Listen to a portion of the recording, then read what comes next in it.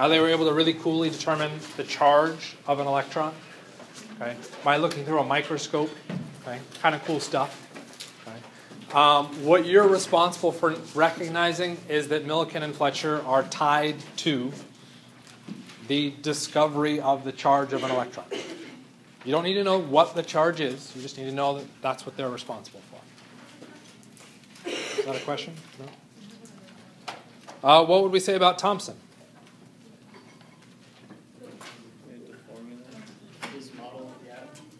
So Thomson gave us a model of the atom. He said we had that plum pudding model. Protons electrons were these objects floating around in a sea of positive charge. That's what Thomson gives us. What else did he give us? He actually gives us two big things. To come up with this model of the atom, he actually had to discover that we had something smaller than an atom. Protons and electrons? He really directly discovered protons and electrons. Okay. His primary discovery is for electrons. Okay. He then, once had the concept of, oh, we've got smaller particles, he then used that to come up with a model for the atom. So you're responsible for knowing that tie. It's more funny if you watch me trip over it.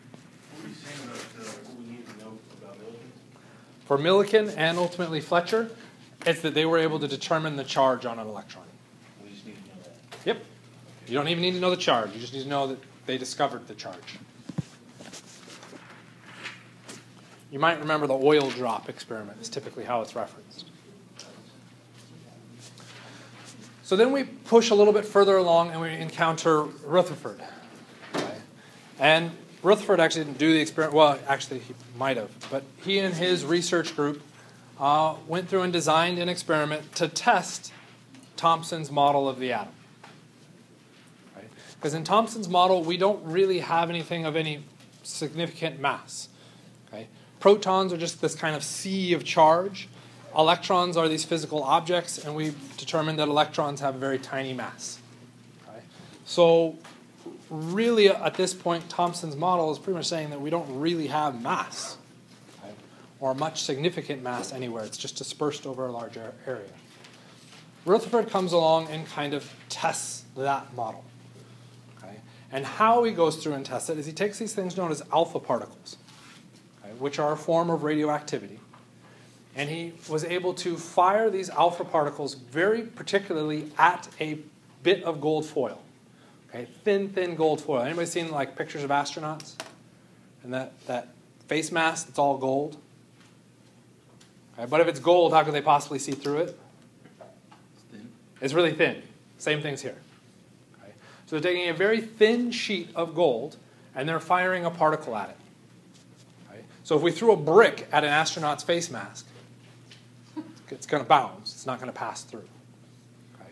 But what we're taking is these small particles, and we're saying, okay, what happens if we fire these smaller particles? What will happen to them? And if it's solid, we might expect they bounce back, or they might just pass straight through. If it's Thomson's model, what would happen? It should go straight through. Okay? And so what they wanted to do was then detect these alpha particles, which is the next big part of this design. So we can't just throw alpha particles at something and just say, oh, it's going to pass through. I need somebody on the other end to catch those particles or detect them. One of the problems with alpha particles, they're very, very tiny and not easy to detect. So we have to build a detector to recognize them. And it's really just a sheet of material that responds to radioactive materials. Okay, so we see kind of a light beam, acknowledging that something hit it. Okay, and one of the things that I at least used to like to say was that Rutherford didn't like Thomson, which is a load of nonsense because they were friends, they liked each other, that's really cool. Okay, but I like to say that he didn't like Thomson and he thought Thomson's model was a load of crap. Okay, because of how he designed his experiment. So if we take a look at his experiment, we have our source of alpha particles, and a fancy little black box, kind of the glowing yellow, and our alpha particle beam flying at our gold foil. If he trusted Thomson's model to work, where would you put a catcher of those alpha particles? The exact opposite side. That's it. If Thomson's model is right, what happens? The beams go through, someone can catch them over there. If Rutherford trusted Thomson's model, really all he has to do is put a catcher right there. And what would he expect to see? The particles should accumulate there. But he questioned it. Okay? My theory was that he didn't like him, which was completely wrong. So instead, the theory is that he's a good scientist and he wanted to test all possibilities. So instead of just putting the catcher at the back end of the beam, he put it all the way around the sample. Okay? And so it's not super visible. I mean, that screen is a little bit nicer. But what we've got is our detector all the way around. And if Thomson's model is correct, boom, we see stuff hit right there, nothing else. Okay? So what's the point of everything else? Well, everything else is just good science, making sure that nothing else could possibly happen. Okay? So like, oh, we'll just expect to see stuff hit there, we'll publish it, and we'll say, oh, Thomson, you're a great guy, look at how fantastic you are. And instead, they ran the experiment, and yes, most of the time they saw stuff hit there, but some of the time they saw stuff hit elsewhere. Well, if I throw a ball at the wall, what do I expect the ball to do? Bounce off the wall. How many times would I expect to throw the ball at the wall and hit that wall? If I'm aiming at the blue wall. Depends how bad your aim is. Okay. Theoretically, if I'm firing a straight beam of balls at that wall, there's no way it should be coming out over here. That doesn't make sense. Okay. Maybe my aim is bad. Random particle, whoosh, I've got a nasty curve on my throw, okay, and it hits that wall. Fine, okay, maybe there's a weird 1 in 20 chance. But what are the odds I'm throwing the ball at that wall and it hits behind me? So it never hit that wall at all. Okay, so it never hit that wall at all. Wait a second. How did that happen? Something in the between that wall and me throwing had to have deflected the ball to a different location. That something in between was the gold foil. But the gold foil was see-through, allowed things to pass through. So there has to be something in that gold foil causing the deflection. If Thomson's model is correct, there is nothing there. Everything passes straight through. According to Rutherford's experiment, something is there. What does that mean about Thomson's model? It's wrong. Yes. So if something is smaller than what we thought there was, it can't happen. It's not that there's something smaller, it's that there's something else in there with mass. Something larger than just particles free floating around in space. Because our alpha particles are massive. If they were big, or if they were roughly the same size as that, we might expect a bounce back. But we're saying that the alpha particle is much, much larger than those. So we would never expect a bounce back. The only reason we can get that bounce back is that there has to be something there that has enough mass to cause the bounce back. What did he discover? And then the nucleus. Okay. That's the discovery. So Rutherford, with his gold foil theory, came up with and said, Thomson's model, yeah, that's nice, that's pretty, but it's wrong. Okay? No more sweets. We're now sticking with positive charge being located in a highly dense nucleus and electrons being on the outside. Why did he say positive charge? Well, that comes back to the identity of alpha particles, which we'll address in just a second, but you had a question. Very good. Okay. Alpha particles. What are alpha particles? Okay. These are a form of radiation and they happen to be charged. What charge do they happen to be charged? Positive. What happens when I bring the north end of a magnet near the north end of a magnet? They repel. The same thing's happening here. The alpha particles get fired in and they will get deflected because they are encountering a solid nucleus of positive charge. That's why it's deflecting so massively. Okay? Now we have a nucleus and now we can kind of work from our basic ground fundamentals of atomic structure. But before we go into that, we've got a question and then I got more stuff. That symbol that's right in front of the word particles on that second line, is that alpha? That symbol is supposed to be an alpha, which probably looks prettier in my initial document, but yeah, that's just an alpha symbol for alpha particles. So alpha looks like the Christian fish, is that what that is? It's the Greek letter for alpha. Okay. Yeah. I don't know anything about Greek letters. So. It's okay. You'll learn. We encounter a few of them. Okay. What is an alpha particle? Okay. Well, an alpha particle we established was a form of radiation, okay, positively charged radiation. Where do we get it? Can I just go out to the store and buy alpha particles? No. Okay. Can I just go out to the store and buy radioactive materials? Not very easily with that either. So somebody had to go through and enable us to have this radiation. Okay. Radiation is potentially dangerous, okay, and it's also fairly rare. Okay, so we run into a big issue here. It's dangerous and rare. So somebody had to go out and find it, collect it, purify it, so that we can use this. Why does it have to be pure? I have to make sure that the only things impacting that gold foil are alpha particles. If there's other stuff, maybe I'm observing something else weird.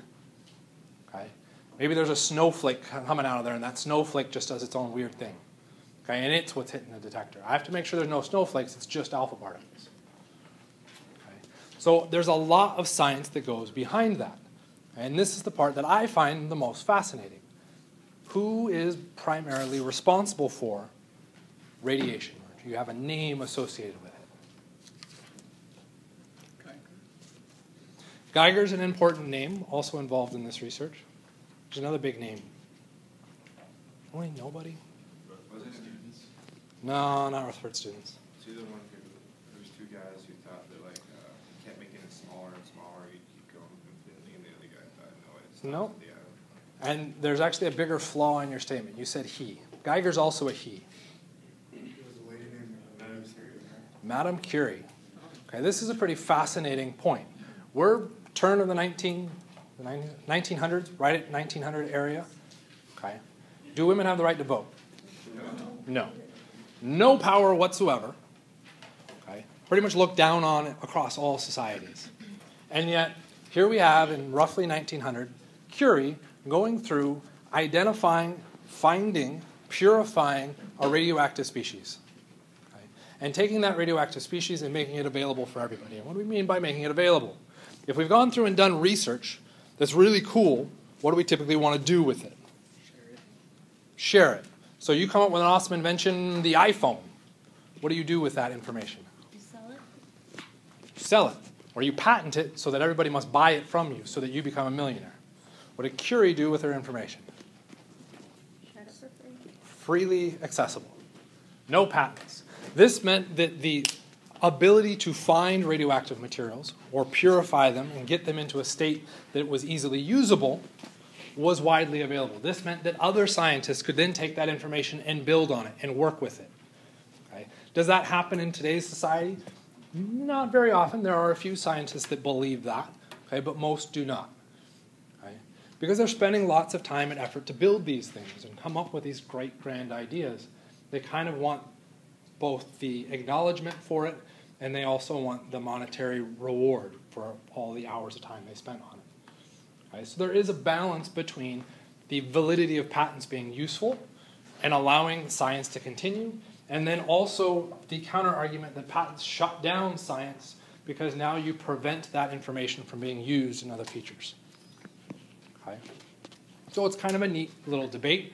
Curie is an interesting one in this respect because she didn't patent her idea. All right, let's push this a little bit further with Curie because I find her a fascinating subject, which, by the way, if you're interested, she is one of the scientists on the topic list. So female, can't vote, worked to discover and maintain alpha particles, all that kind of fun stuff. Pretty big discovery. Probably one of the reasons why Rutherford was able to actually do this experiment, because without alpha particles, what do you fire at gold foil? You could try throwing more gold at it. The issue with gold is it's just going to bounce, so it doesn't work out. Okay, we really need this radioactive source. Okay? Radiation is now such an important topic and such an important part of the history of our atomic understanding that larger science societies said, hey, that's really cool. We need to acknowledge your importance. That larger science society happens to be known as the Nobel Foundation. Okay. So can't vote, and she gets a Nobel Prize. Sweet, pretty cool. She continues to do work with radiation, and something like 10 years later, what does she do? She gets a second Nobel Prize. Okay. There are, I believe, 2 people in existence that have earned or won more than one Nobel Prize. Both of them happen to be chemists, so good field to go into. One of them is Curie, and one of them I think is Pauling. I think it's Pauling. I might be wrong on that. Okay. Interesting thing about that, between those two, Pauling was a man, had all these awesome tools, and he could only get 2. Curie, woman, didn't have all these tools and still got 2. Push a little bit further. If we look at Curie's Nobel Prizes, they are both in science. Pauling is in science and peace. I mean, anybody can do peace. Science is the hard stuff. Okay? So we have someone that doesn't have the right to vote, not respected in the overall community, and yet still achieving 2 Nobel Prizes. Okay? This is amazing, and one of the reasons why it makes sense to not exclude people of different creeds, colors, sexes, because we can all contribute to science, and it is all important information. We all have that ability. We just have to get into it and tap it. Okay? And for those of you saying, well, it sure sounds like society as a whole really appreciated Curie. Okay? Curie was based in France. Every nation has their own science society. There's the French Academy of Sciences, something like that, in France. She was denied acceptance to that society. 2 Nobel Prizes. Wasn't allowed to be a member because she was a woman. Yeah. So, just be kind of aware of it. Pretty brilliant scientist, and at the same time incredibly stupid. Okay? Because, anybody know how she died? Radiation. Cancer caused by radiation poisoning, because they were fully aware of the hazards of this, but they would still carry around little vials of these radioactive materials like in their pocket. You're like, not exactly the most brilliant. Okay? But when you can put everything else together, fine, I'll accept that. Okay? We all have flaws, right? Even Superman has his kryptonite. So she also discovered radiation poisoning. Part of it, yeah. So, with all that, we get Rutherford's model, okay, and we get the birth of the nucleus, okay, and the nucleus being that positive charge. So this pretty much flips Thomson's model on its head, because Thomson just said sea of positive charge. Well, there's no longer a sea of positive charge. All the positive charge is condensed into one spot, okay, and then we know it's a super tiny spot, because when we fired the beam, only very few particles bounced back. Most of them flew straight through. Okay? That meant where we collected all of this mass, it was a very tiny, tiny space. Okay? As an idea of the scale of that space, okay, if we take the atom diameter, 10 to the minus 8 centimeters. Okay, well, that makes sense. That's like, 8 centimeters. That's a couple inches. That's a joke, by the way. The nucleus has a diameter of about 10 to the minus 13. Well, that's only off by what? Minus 5? That's not that big of a deal. Okay, how big of a difference could that be? That's like me versus the shortest person in the classroom. Okay? Let's scale this up to something that's a little bit easier to understand. If we take the size of the atom as the superdome, the nucleus is a marble inside the superdome. This is a massive scale issue. Okay, powers of 10 are pretty phenomenally, hugely different from each other. Okay? So if we're thinking about the size of an atom, we're really referencing its outermost part, which is not the nucleus. The outermost part is then going to be what? Our valence shell, let's get less specific. The electrons. The electrons are going to contribute to our size. If we're going to be concerned about the mass, we'll then need to look at the protons, okay, which brings up another issue. Our protons are now all crammed into a tiny, tiny space. Well, what's the charge on proton A? What's the charge on proton B? Positive. Okay, just like magnets.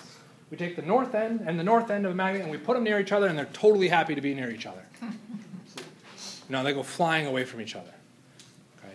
So with Rutherford's discovery here of the nucleus, he then says, well, if we bring protons near each other, there has to be something holding them together. Okay? I don't know what that is, but it has to be something holding them there. It can't be another proton, well, because that's positive. It can't be an electron, because the electrons are on the outside. We need a new particle. That new particle can't be negative or positive. What is not negative or positive? Neutral. So the name he chose? neutron. Okay? So we now have the theory of a neutron existing from Rutherford's model. So we get the nucleus and the theory that we have a neutron. Pretty powerful stuff. Okay? He really only theorized this because of that whole positive-positive repulsion. That's that guess. That's the theory behind it.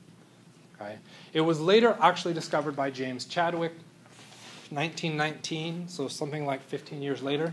Do we need to know that? In a previous class, yes, but not in this class. Okay. Okay. Chadwick is interesting because he did actually discover a neutron. He actually was able to find it. But the part that I find kind of fascinating is, remember how I said Thomson and Rutherford didn't get along? Okay, well, they actually got along really well. Rutherford was Thomson's student. And Chadwick also got along with him because Chadwick was Rutherford's student. Okay, so kind of this incestuous line of researchers and students all kind of lining up along that same kind of topic and all pushing for the same understanding of an atom. Okay, pretty neat. So the big summary we get out of all of this kind of history is what we understand at the easiest level, I guess would be the way to say it, is our subatomic particles. We have 3 of them. We have an electron, we have a proton, and we have a neutron. Okay. Have I talked about the 10-finger rule yet? Okay.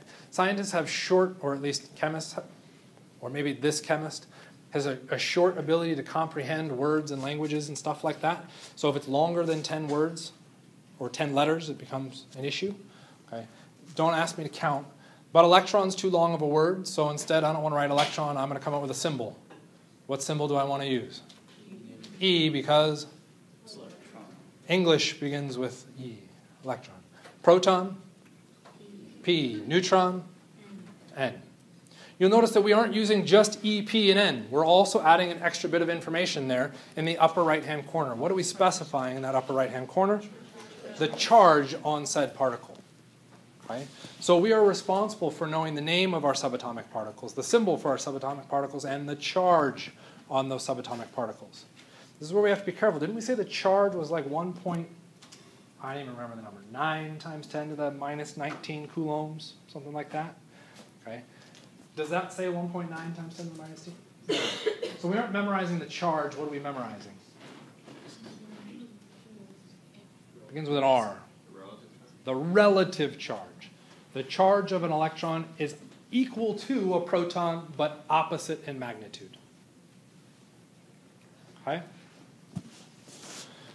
We also need to know their locations. The protons and the neutrons are defined as being in the nucleus. Well, if they're in the nucleus, the electron must be not in the nucleus, better said, outside the nucleus. Okay? And then the last part, the mass. Okay, we need to know, how do these particles contribute to mass? Is that a question? No? Okay, you're fine. The proton and the neutrons are the ones that contribute to mass. That's kind of part of Rutherford's theory. They have the same relative mass, which we will define as 1. Okay? The electron relative mass is 1 over 1,836. Okay?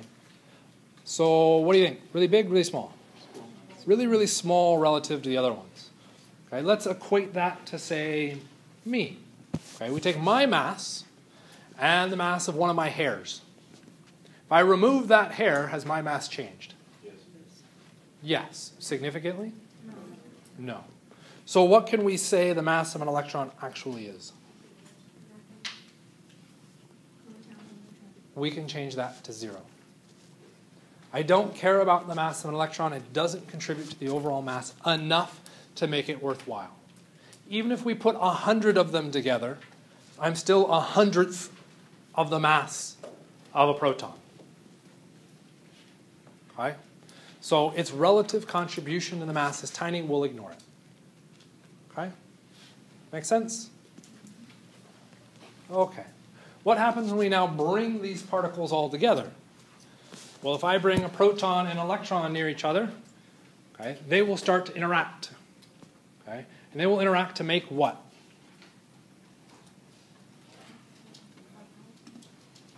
Begins with an H.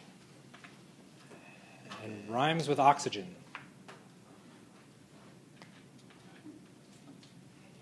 So I think some people are laughing and then just not saying the answer. Come on. Begins with H, rhymes with oxygen. Hydrogen. We have a hydrogen element. Doesn't have to be awesome rhyming, but it rhymes. You can't challenge that. Gin and gin. It's there. Okay. So hydrogen is our element, okay, by combining an electron and a proton. If we look at our periodic table, that is our very first element, upper left-hand corner. We've got lots of ones associated with it. The upper right-hand corner is a 1 that represents what?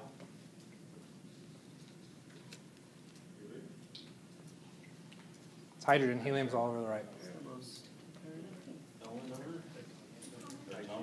Atomic number. I like that answer. How do you know it's the atomic number?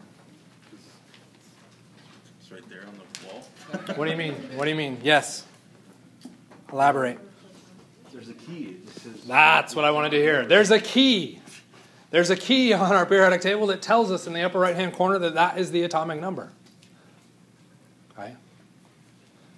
Anybody know what the atomic number is? Don't tell me one. It's the number of protons. Just the number of protons. Okay. We also see a 1 underneath it, 1.01. So it's not a whole number. What is that 1.01 representing? The mass. Okay. Well, what particles contributed to the mass? Protons and neutrons. So that's interesting. We have a fractional value there. We'll come back to that. Okay. So our periodic table is organized that way. We got the atomic number, upper right-hand corner, atomic weight in the lower left-hand. Okay. The corners are relevant.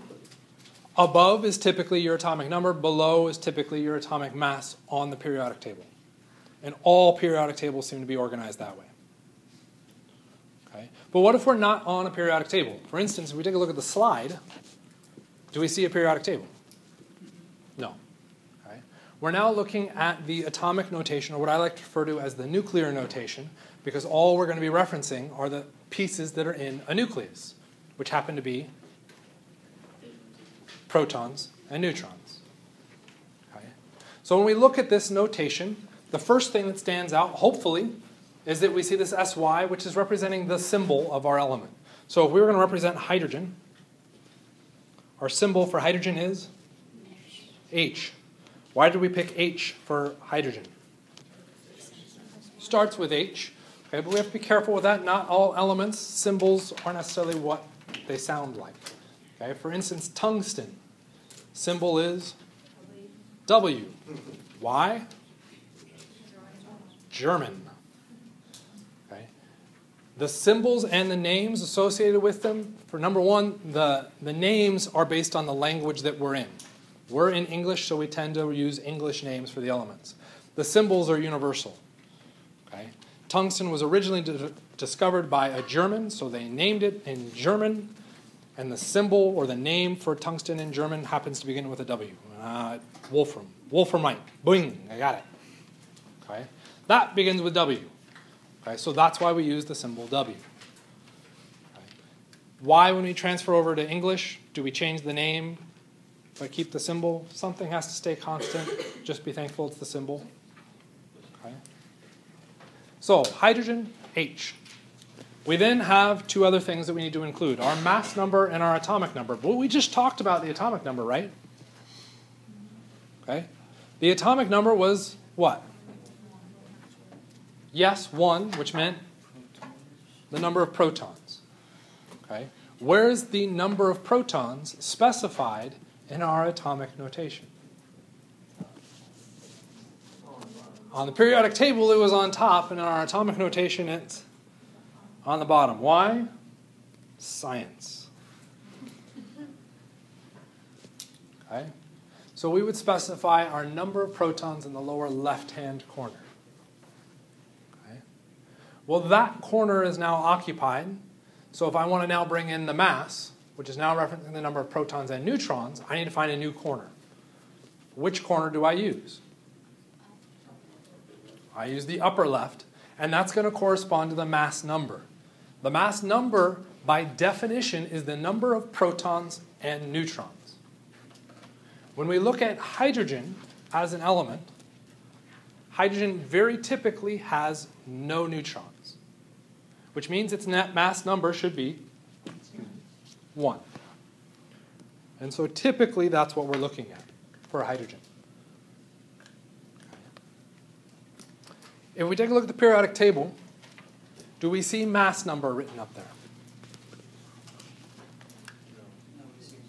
We see atomic weight. Well, what's the difference? Is there a difference between mass and weight? Yeah.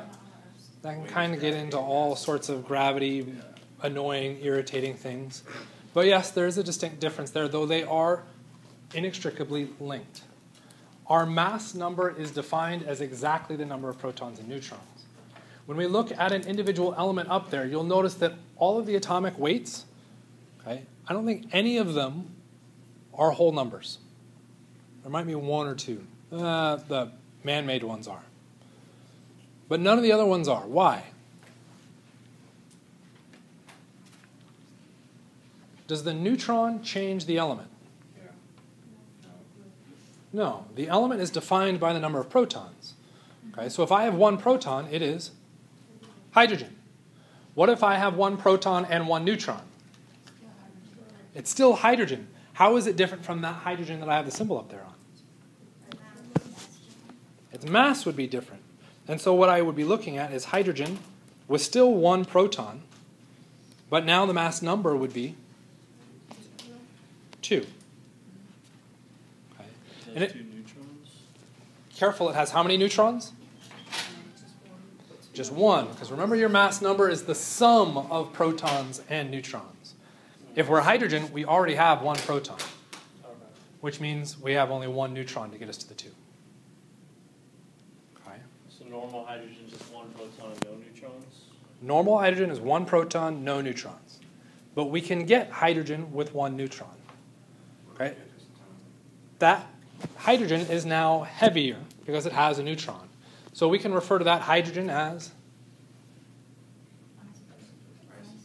way to get fancy on it, yes, heavy hydrogen. It's really creative, that's it. Yeah, we can refer to it as heavy hydrogen. How do we get heavy hydrogen? It needs to have an extra neutron. How do we get that extra neutron there is beyond the scope of this class, which is my fancy way of saying I don't know how to get that out. I know naturally it does show up. Okay? Which gets us to the atomic weights on the periodic table. When we look at hydrogen as an element in the environment, when we grab hydrogen at a random hydrogen element, more than likely it's hydrogen 1. Okay? So when I say hydrogen 1, what is that 1 referring to?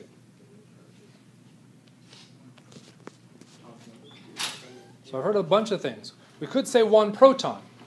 I would argue saying that that's 1 proton is a bit silly. By saying hydrogen, how many protons are there? So why would I say 1, 1? Yeah, that's a bit redundant. What is that 1 referencing? It's mass. Not its atomic mass, its mass number. Okay? Which in this case happens to be 1 proton. What if I said hydrogen 2? Its mass number is 2, which means 1 proton, because it's hydrogen, and 1 neutron. Okay? If I reach out and grab hydrogen, 99% of the time, the hydrogen that I grab is hydrogen 1. 1% of the time, I reach out and I grab hydrogen 2. So if I take a sample, all possible hydrogens, and I want to know the mass of all my possible hydrogens, the average mass, is the average mass going to be exactly 1? No. Will it be exactly 2? What will the mass be closer to? 1. Okay? How close to the 1 depends on the exact abundance of each of those isotopes. If we take a look at the mass number for, or the atomic weight for hydrogen on the periodic table, which one do you think is more abundant? Hydrogen 1 or hydrogen 2? Hydrogen 1. If we take a look at, let's pick a more interesting one. Oh, but I have to remember all of them. Chlorine. We can do chlorine. Chlorine has 2 common forms. Chlorine 35 and chlorine 37. Which one is more abundant? Why 35? The atomic weight on the periodic table is closer to the 35. Because when we're taking the average, If there's more of it, it's going to be weighted closer to that. Why? Why is it weighted closer to it? Say that again. No. Okay. So if we take a look at chlorine as an element, the atomic weight on the periodic table is 35.45. What the atomic weight represents is all masses. Okay? So we are all humans. Okay? If we took the average of our mass all in here, it's not going to be my mass. Okay? I'm probably the most massive. Okay? It's going to be somewhere in between. Okay? Will it be weighted closer to my end or closer to, who thinks they're small? That might be a loaded question. Maybe I shouldn't do that. Maybe pointing people out is probably a bad idea too. If we take a survey, do you think you guys, as our class as an average, is closer to my mass or further from my mass? Let's try that. Probably further. So the number is going to be closer to the smaller end than on the higher end, because I'm at the biggest end of that. Because we're taking an average of everybody. The same thing is happening with our atomic weights on the periodic table. With chlorine, I'm telling you there's two common isotopes. One is 35, one is 37. 35 is very light, or lighter, and the 37 is 2 neutrons heavier. Because the 35 is more abundant, when I average all of the masses, the 35 contributes a larger percentage to the overall percentage, and so the average result is closer to the 35. Make sense? Okay? So you were just explaining atomic weight? This is atomic weight. Yep. And why are we looking at atomic weight when what's up on the board is mass number and atomic number? Okay. Well, where do you find the mass number? If I do that and that. Can you point to the periodic table? Does the periodic table tell you the number of neutrons? It gives you the average. It gets you a ballpark. It does not get you the exact value. The mass number must be explicitly presented in the name of the element. Okay? What the periodic table gets you is the average number of neutrons for that element. Okay? And as an average, that's where we're getting the decimal from. Kind of, sort of? So what it's coming down to is there's three different things. Atomic number. Does the atomic number ever change? No. The atomic number will always represent what? The number of protons of the element. Every single time. Never changes. The mass number tells you what? The protons and neutrons. Every single time. The atomic weight tells you the average of your mass numbers for an element. Okay? And we might say, well, that's such a subtle difference. Why do we care about it? I agree that is a very subtle difference, but it is a subtle difference that is important enough that somebody who... Let's cover that up temporarily. Yeah. The mass number is not there. The mass number is not on the periodic table. But the atomic number is, which is the one... The atomic number will always be given to you on the periodic table. Yep. And the atomic number is the number of protons. Yep. The mass number, which is not there, is the protons and neutrons. Yes. And we're discussing why the mass number is relevant? We need to know why the mass number is relevant because if we use atomic notation, you can be asked for the number of neutrons, which we'll see right here. Okay. There's a question, but we'll look at that next part. How do you find the mass number? Is it going to be given? The mass number has to be given to you, Okay. okay, in some form or another. If we take a look at this example, stupid formatting. So this is why it's nice to have like an editable system. There we go. Okay. Is the mass number given to you in this format? Yes. Oh, wow. This formatting went all sorts of wonky on me. Okay. The element is what? How do you know it's silicon? Says Si. Does not say silicon. How do we know it's silicon? You had to memorize that Si meant silicon, which you've all been working on, right? Since you all are saying because it says Si, I'm going to guess you've been working on that pretty well. Is that a question? So we know the element is silicon. The atomic number is 14. The atomic number is always written in the lower left-hand corner in atomic notation. What does the atomic number tell us? The number of protons. So for silicon, I know there are 14 protons, which is a bit of a weird statement to make because it's silicon, which means there's 14. I didn't need to know the atomic number being 14. Just by having the symbol, I know the atomic number, I know the number of protons. The atomic number is almost always a redundant piece of information. So we have the atomic number set at 35, and you give us the atomic mass, we just minus that from whatever to get the Which gets us to the next part. Okay? If I have a mass number of 29, what does that tell me? The mass number is equal to the number of protons plus the number of neutrons. Do I know the number of protons? Do I know the number of neutrons? I can determine it because I know the protons plus the neutrons is the mass number, which then gets me neutrons being, assuming you guys did that math right. Make sense? That's it.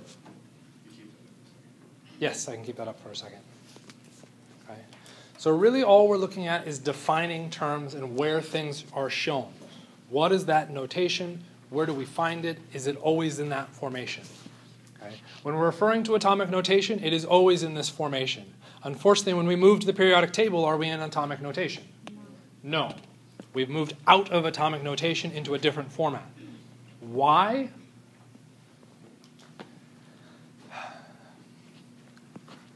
I don't know. Honestly, I don't have a good reason for you. Okay. Probably because we decided the atomic number is important to have on top, because if we move through the periodic table left to right, hydrogen is number 1. Where's number 2? Immediately to the right. We've now finished one row, so we'd move to the next row, and that row starts with lithium with 3. Next one, 4. Next one, 5. Where are the numbers written? At the top. Why? When we read, where do we read? Top to bottom. It's easier to see the atomic number written on top. Why is the atomic notation written the other way? Probably because we decided the atomic number is redundant information and ends up dropping off, and we decided that we wanted the atomic mass as a more relevant number to look at up top. Completely arbitrary. Completely. So to get the number of neutrons, you subtract the 14 minus 15 then? Or? So 14 plus the number of neutrons is our mass number, which is 29. We were told here the mass number was 29. 14 plus. So I do 14 minus on both sides, and I'd end up with the number of neutrons. The neutrons is 15. So n, which is our number of neutrons, would be 29 minus 14, Okay. which is 15. See it?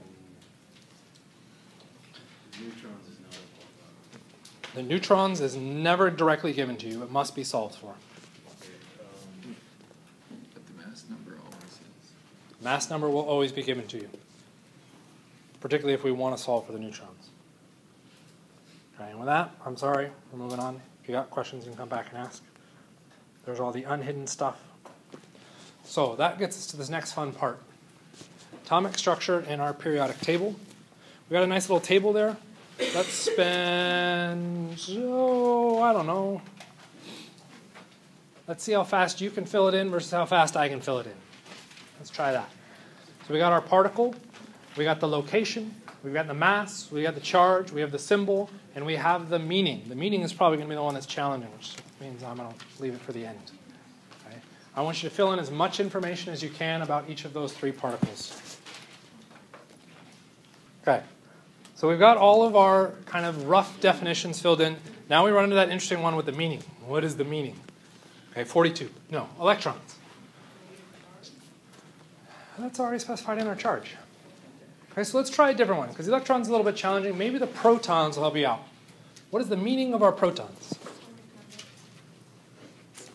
I take a step further than atomic number.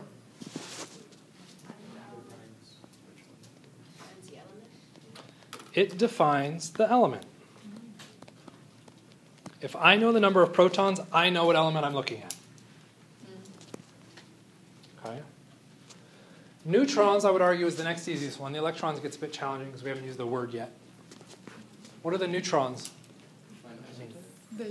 Define our isotope. Isotope, again, to me is too fancy of a word. Yes, you are correct in calling it an isotope. Defines our mass. Okay, but don't protons contribute to mass? Yeah, but we already knew that. We already said the protons defined the element. So in addition to our definition of the element, what defines the mass beyond that? Well, that's going to come down to the number of neutrons we have.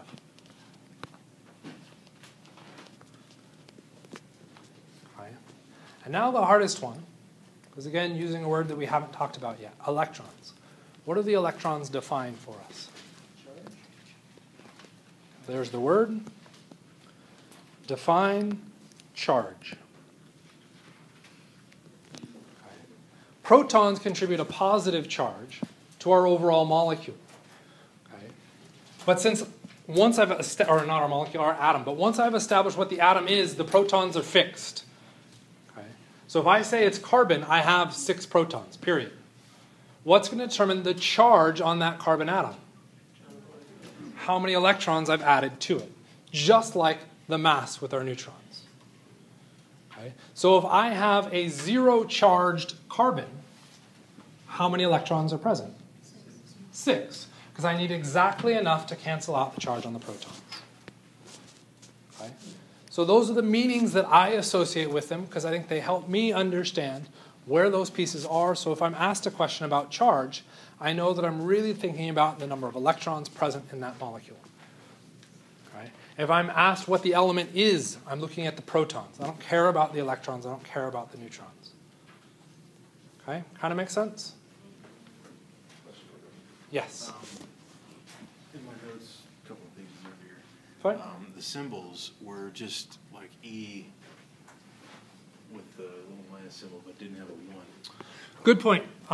So if we look at the symbols, or sorry, as I interrupt you, was that your question? Just why the 1? Okay, good. Curious why they're different than Just making sure. what it was before.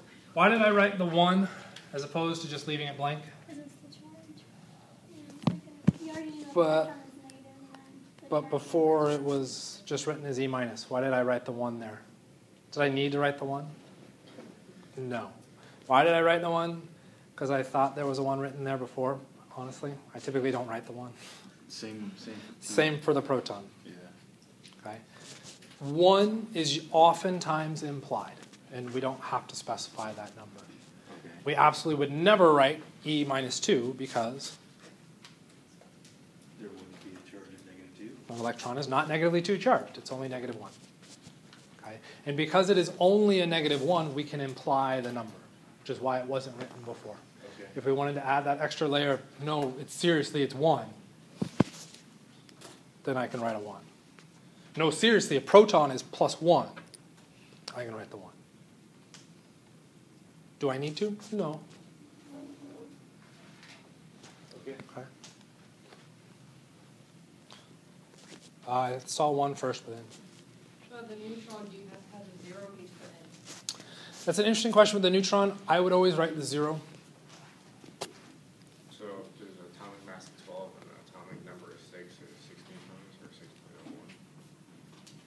Say that again. For C, I don't know what the element is. The atomic number is 6 and the atomic mass is 12, so there's 12 neutrons. Careful. Do we know the number of neutrons? No. How do we calculate the number of neutrons?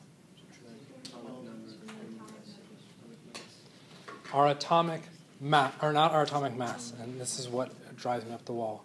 The mass number. Atomic mass is not the mass number.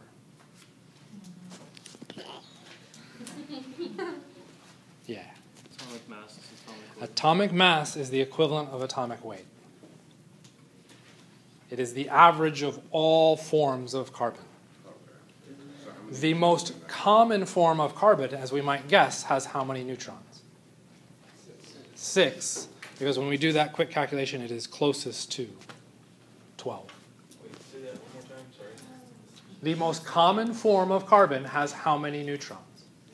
6, because it has 6 protons. To get up to a mass of 12, what do we need? 6 neutrons. Okay? And because that number, 12.01, is close to 12, and a mass of 6 protons and 6 neutrons is 12, and those are really close, that's going to be the most common form of it. Okay. Are there other forms? Yes.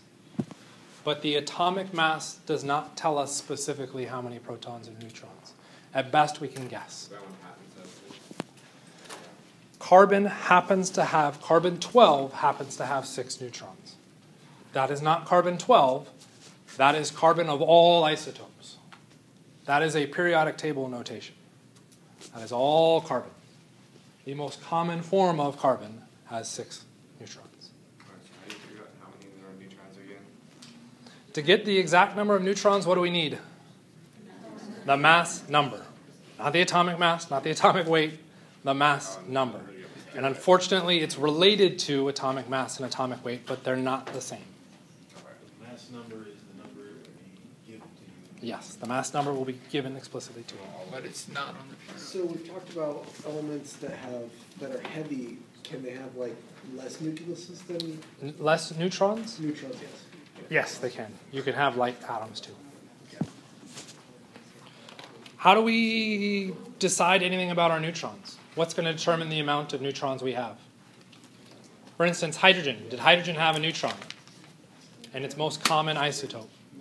It was hydrogen 1, no neutrons. When did we first see a neutron? Hydrogen 2.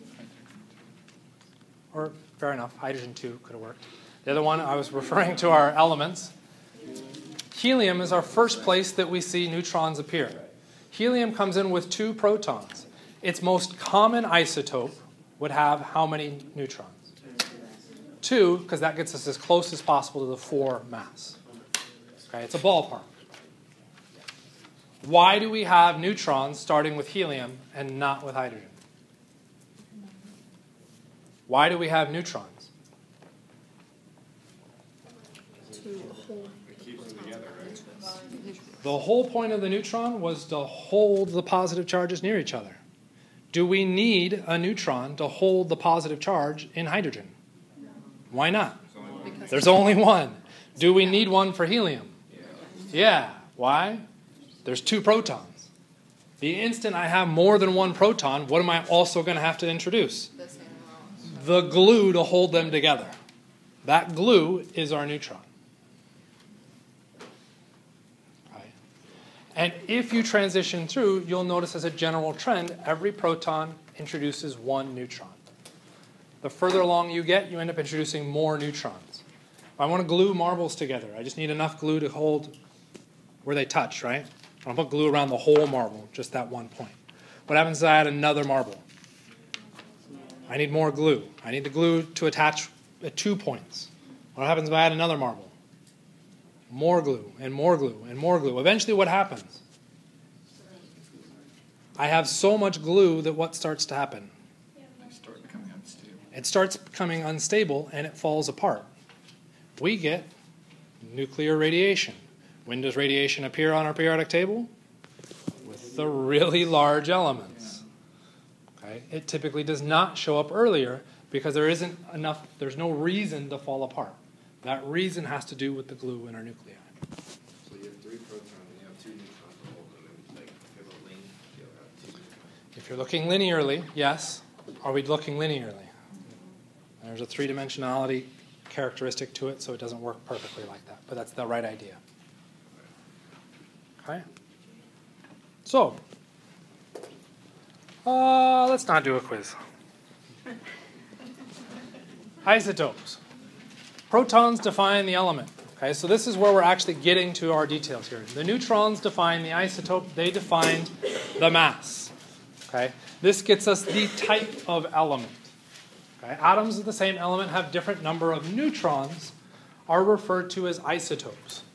Okay, so you'll notice that we listed up here, hydrogen has 2 common isotopes. We referenced both of these before. Okay, with our, I always screw up the numbers. Our atomic number here and our mass number up in the upper left. So we have hydrogen 1 and we have hydrogen 2. Okay? Scientists don't like really simple names because we want to sound fancy and cool. So instead of calling it hydrogen 1, we call it protium. Why? Sounds cool. What's in the nucleus? A proton. How many protons? 1. So we call it protium. Okay. Move to the next one. Hydrogen 2 is called deuterium. Okay. What's happening there? What's in our nucleus now? We have a proton and a neutron. So we have how many particles in our nucleus? 2, also known as deuce. There it is, deuterium. Okay. What happens if we add another neutron? And now we have 3 particles in the nucleus, and being the super creative, awesome people we are, we come up with tritium for for 3 particles. Okay. So what we're doing is just defining those isotopes. If we wanted to name each of them, we could. Okay. It is typically only done for hydrogen. Why? Hydrogen happens to be one of the most abundant, if not, I think it's the most abundant element in the universe. Okay? So when we encounter different forms of it, we assign names to those because it's important enough to identify. But for chlorine, I said 35 and 37. Do they get their own names? Probably some jerk-off has named them. Right? But for the most part, we refer to them as chlorine 35 and chlorine 37. That's it. Okay?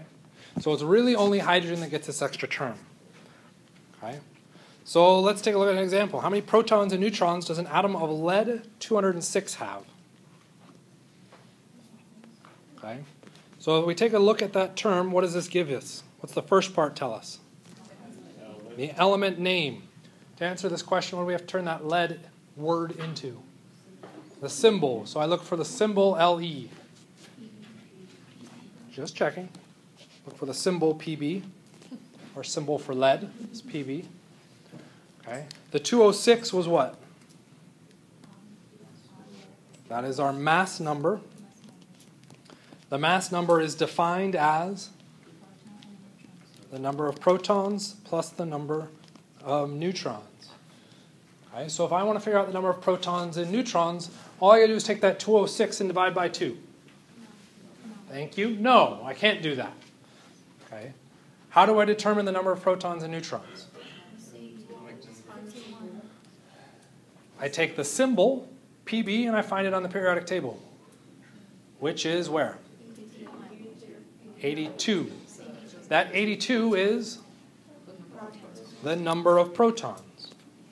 So by finding the symbol on the periodic table, Pb leads to 82 protons. To get the number of neutrons, what do I have to do? I know 206 equals the number of protons plus the number of neutrons. The protons I just solved for were 82. Subtract 82 from both sides. Neutrons equals, what'd you say? 124. Thank you. 124. Yes? The protons comes from the atomic number. The atomic number is always on the periodic table. Which element are we talking about? Lead. Lead, Okay. So that's given to us in the question. So a lot of people might just jump to and say, well, it's 82 and 124, because you could do some of those calculations in your head. You're awesome. The rest of us are not, okay, including me. And since I'm a jealous jerk, write it down. That's the work you need to show for this question. Lead is Pb. Pb means 82 protons. 206 is the mass number. The mass number means protons plus neutrons. Plug in the numbers, solve. Okay, first and then second. The element, what is there an animal element given to us, or will we have to break out the symbol? So it depends on the question asked. So people like to ask questions like, well, how could I possibly do this? I can ask any variation. I could give you the number of the neutrons and the mass number and say, what's the element? Okay. because you could then back calculate to figure out what the proton was, to then figure out what the symbol was. Okay? So any variation within that. Okay? But we've got three variables, the element, the protons, the neutrons. To solve for any one of those, what do you need? You need the other two. Okay? In this case, I gave you the number of protons and the mass number. You could solve for the neutrons. Okay? So the 2, 6, is that always going to be given that? So that's kind of what she's asking. In that format, yes. The mass number is always given after the name. Okay? But I don't necessarily have to give you the mass number. I could say, what is the mass number for lead with 124 neutrons? Well, you know lead is 82. I just told you the neutrons is 124. Add them up, you have the mass number. So any one of those three. Make sense? The 206 is what? The neutrons plus the protons, which is known as the mass number. Yep. Yep. These are perfectly fair game for problem. So that's the exact amount, that's the general amount on there. It's 207. Yes. Periodic table, that's not a bad way to say it. Periodic table gives you the general amount of neutrons. Mass number gives you the exact. Let's see, where...